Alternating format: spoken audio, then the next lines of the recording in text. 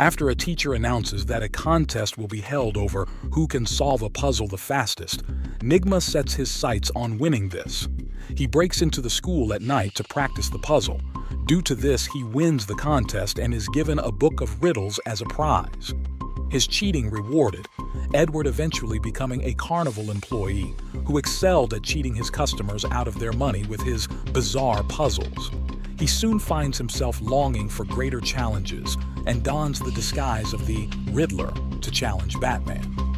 In his first encounter with the dynamic duo, Riddler first tried to overwhelm the pair with his double-entry riddle clues, and then tried to kill them both in a booby-trapped glass maze on a pier, sealing the door so they couldn't leave the structure before it exploded, only for Batman and Robin to escape, and the Riddler vanishing after getting knocked into the sea by the explosion, leaving his presence a mystery.